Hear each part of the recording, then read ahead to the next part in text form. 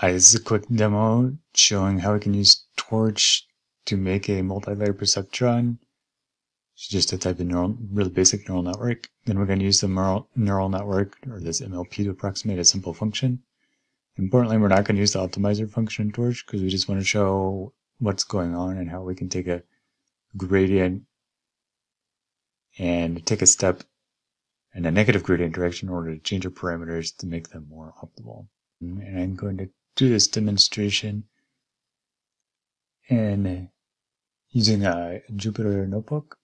So I'm going to set up my environment using conda, and I'm just going to paste a bunch of code I've already put together and let it run. I'll post the code in the video notes. Okay, so I finished installing everything. I installed the Jupyter kernel with this command. Then I ran Jupyter lab. Lab popped up. I made a new notebook that's using my tutorial 3 kernel. So the goal here is to show how to use Torch to make an MLP, that is a multi-layer perceptron. And we want to use the MLP to approximate a simple function. And in particular, we don't want to use the optimizer function because we want to see exactly what's going on and like how does Torch actually work. So to get started, we're just going to import a few things. We're going to import Torch, import torch neural network, and also going to import torch and functional is f, and also we're going to do some plotting. So we import matplotlib, py. So the first thing I'm going to do is I'm going to tell everyone to inline plotting, matplotlib inline. Next, we want to mix some values that we're going to use to model our function. So we want to first make the range, this will be the x values. So I would say torch line space or len space, go from -1 to 1, and we're going to give it 20 values. Then for our function, let's say that y equals x, just a simple parabola. So then we can do plt, plot x, y, give it some markers, dashes. Okay. Make it slightly more complicated. Let's add some noise to our function. So I'm going to say torch.rand. So this is going to make random values. So I just hit Shift Tab, bring this up. You can see it's going to be between the interval of -1 and 1. And we want to be in the same shape as x shape. And so it's going to be between 0 and 1. Let's multiply by 3 so that that'll be in the range from 0 to 3. Cool, that's a lot. Let's make it maybe a little smaller than that. So if you just think about it, it's going from 1 squared to be still 1. So we probably want to error significantly less, maybe like 0.1. There we go. That's better. So the first thing we want to do is we want to make a multi-layer perceptron that's going to approximate this function. So let's make a multi-layer perceptron. And to do that, I'm going to say that the number of parameters in my MLP layers is going to be 20. I'm just going to call it n. To make this a little simpler, I'm just going to make a list of layers. Layers just means like we're going to end up putting these layers into a sequential object, which is just going to call one after another. So it'll make more sense as I go through it. So if I can say layers, append. So my incoming data only has one channel. So I'm going to say one channel of data, and I want to go to n. To approximate functions as well, we need some nonlinear activations. So I'm going to give it a ReLU. Going to do another linear layer. This time we're going to take in n because we had n coming out previously, and we also want out n. Then we're going to give another ReLU.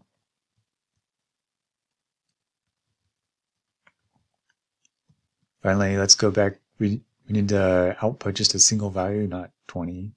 So we're going to say take in our 20 values and just give us 1. Okay. Oh, layers because it's not defined.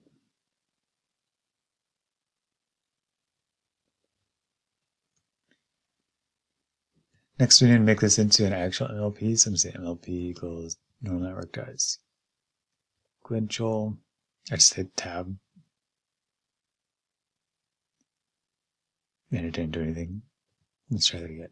Sequential. I was by n. Equin. There we go. Alright, so I hit tab, autocomplete for me. Then I'm going to unpack my lists and say layers like this. So whenever we send data through a network in Torch, it's always expecting it to have a batch. So we need to turn our X and Y data into a batch. Otherwise, if I do y prime equals MLP X, it's going to whine at me and say it's in the wrong format. So what I'm going to do is go right here and say YB or XB and YB. That's for X batch and Y batch. It's just going to be X. We're just going to add another dimension to both of these.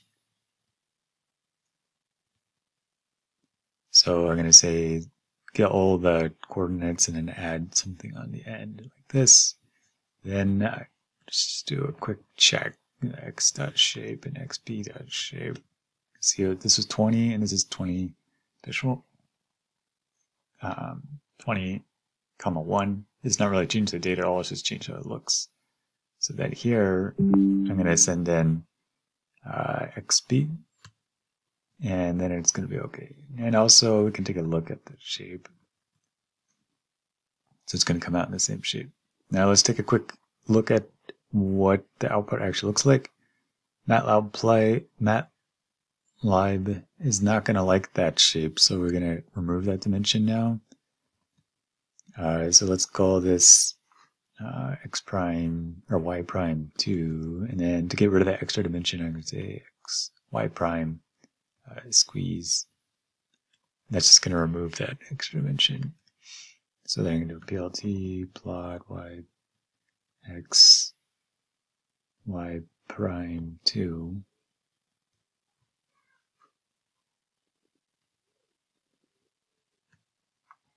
And we have something wrong. Can't call. We need to detach it. So I'm going to detach here. There we go. So that's what it looks like. Let's compare the prediction to what we have. And we can give it some labels. BLT legend. Forgot to put a label here. You can see our approximation is pretty bad.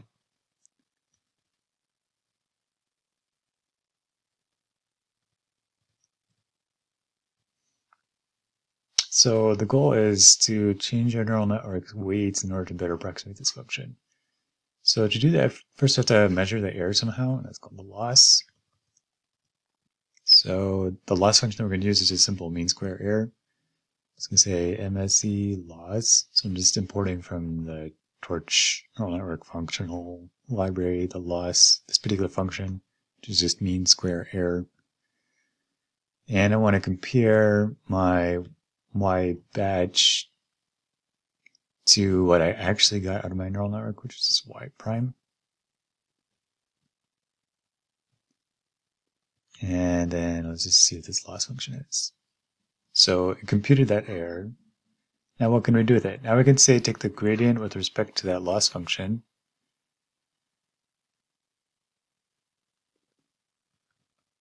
Okay, so to do that, I'm going to say loss that backwards.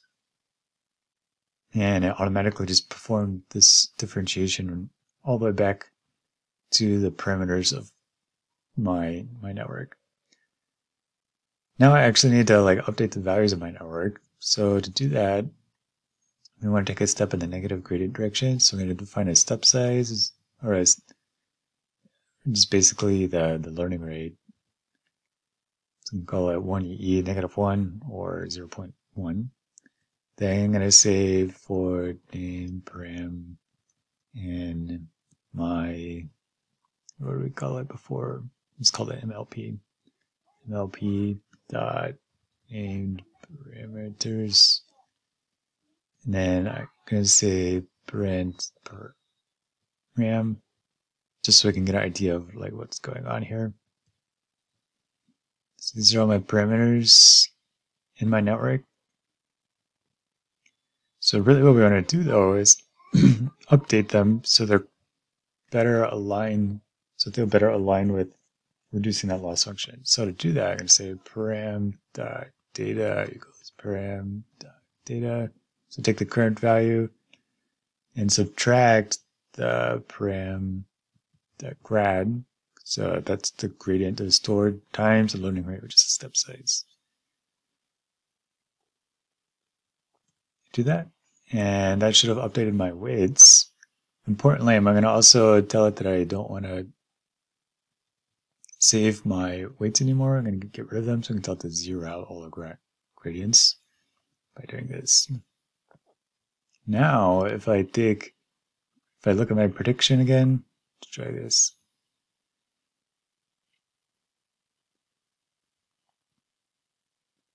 We just want to replot everything and see what it looks like. See if we're any closer. So you can see down before it used to be way down here. You can see that it's moved up slightly, which makes sense. The best way to approximate this function, like a naive approach, would just be like take the mean, and that would be a relatively reasonable approximation. However, we want to do a lot better. So instead of running through all this one step at a time, we can define a loop, and this is basically the core idea of how neural networks work, is that we're going to just keep running through this loop multiple times, taking the gradient with respect to our parameters, and then update our parameters after we calculate the loss function. So basically we're just going to copy the code that we had before and just put it into a loop. So the first thing we need to do is to define how many times we want to take the steps. It's the epochs. Let's say it's 100. Let's say for high and range epochs. Just like before, I'm just going to calculate this y prime value. Then I'm going to have to calculate the loss, comparing it to the known values, which is the y batch. Then I need to take a step, or calculate the gradient. And then finally, I need to take my step, which is just going to be like this. And then I want to zero out my gradients.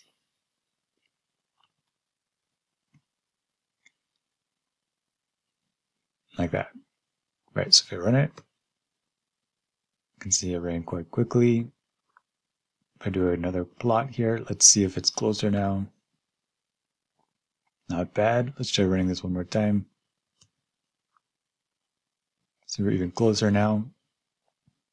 If I run it one more time, each time I'm running it, it should be getting as close as it can. And now you can see it's quite close. And we've successfully approximated this function using this MLP. So the cool thing is now we could ask the MLP for data in between what we've already done. So let's say, call this x2 equals torch.line space from -1 to 1. Before we use 20 values, but let's say we want to do 200 values. So we want to better approximate what's going on. Just like before, we're going to have to make this into a batch format. So I'm just going to do the same thing I did before. X2, take all the dimensions and add 1. Then I'm going to approximate here.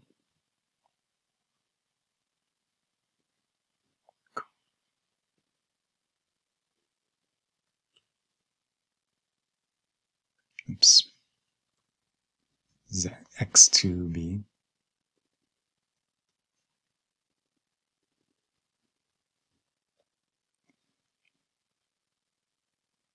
And my naming is not the best too. y2 prime dot squeeze. Make sure we detach it. And then we can do something similar to this. Okay, we want to keep our true values. We're going to take x2 right here. So all we've done basically is just add more points. You can see even when we add more points, it's able to approximate going between my points that I had before. So you can see that it's actually approximating the function pretty well, which is what we want. So that's the basic idea on how we optimize something. It's not necessarily limited to optimizing neural networks. You could use this for all sorts of optimization methods. And Torch just makes it super easy to calculate those gradients, which can be super helpful. Thanks for watching.